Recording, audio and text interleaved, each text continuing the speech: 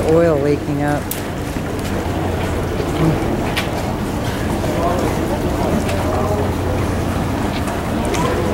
Arizona's still bleeding.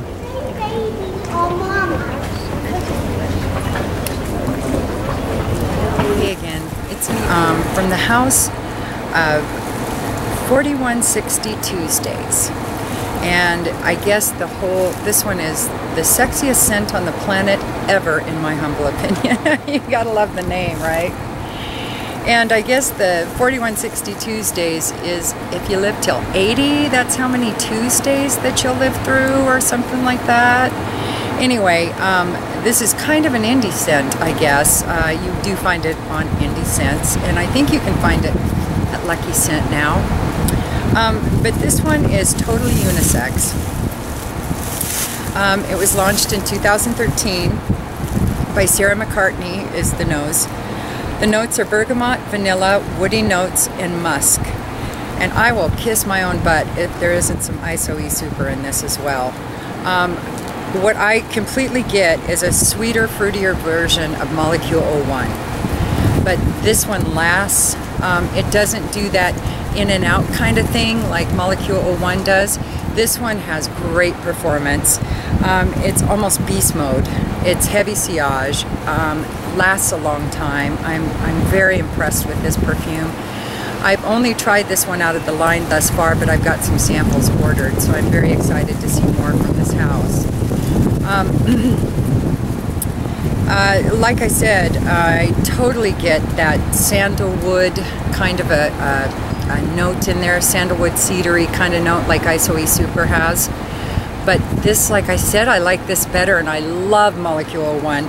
But this one is just a sweeter, almost fruity, that fruity kind of sweet version of Molecule 01. Mad compliments. Everybody loves it.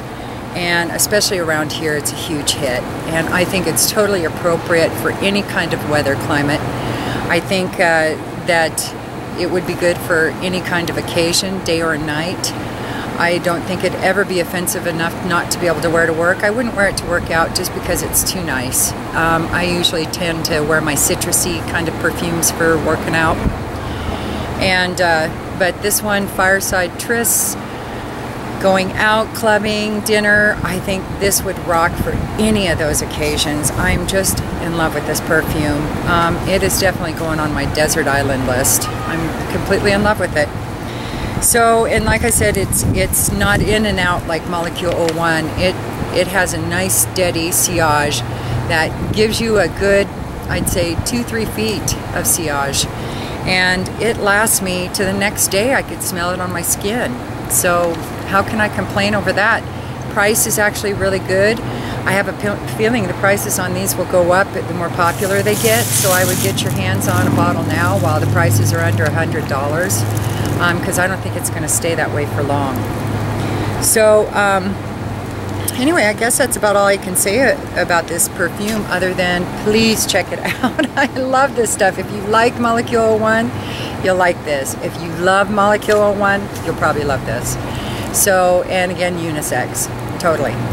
So that's it. It's the sexiest perfume on the planet ever, in my humble opinion, by 4160 Tuesdays.